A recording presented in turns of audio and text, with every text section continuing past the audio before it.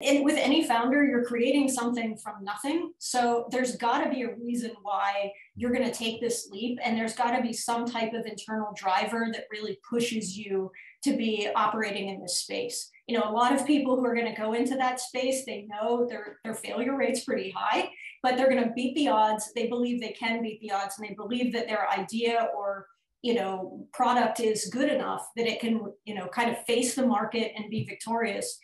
Sometimes those individuals, however, that fire is kept down and kind of tamped down. They don't want to, they don't want to bring it forward sometimes in the ways that feel egotistical, or maybe it feels a little too cocky or confident. And so how do you bring that forward in a way that's effective and not in a way that's going to, push people away or turn people off? Usually people have great deep resolve and conviction in what they're doing. And when you pull that forward, it's inspirational to other people.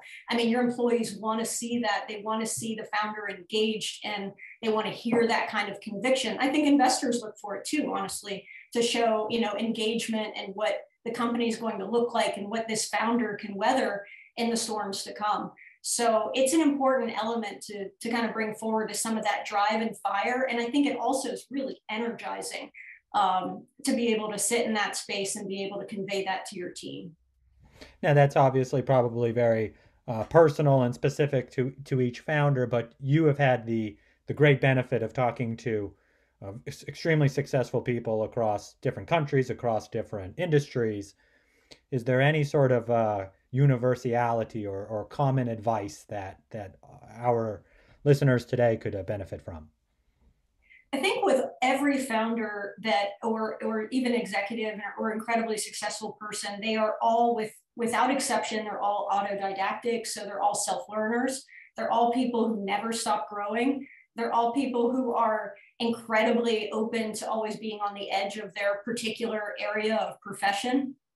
They're not the person who went to college and the last time they opened a book was that final senior year. They're people who are watching webinars, and they're engaging with content. They're engaging on Twitter. They're engaging in other places. They're trying to learn from others. They want to win, and they want to kind of enrich themselves with the information that's going to help them do that and have that edge.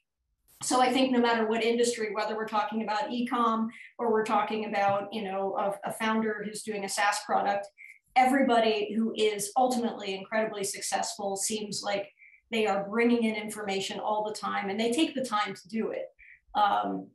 So I think that can be challenging too, but finding time to make sure that you're always learning, always ahead of your game, is really, really important to getting where you need to go.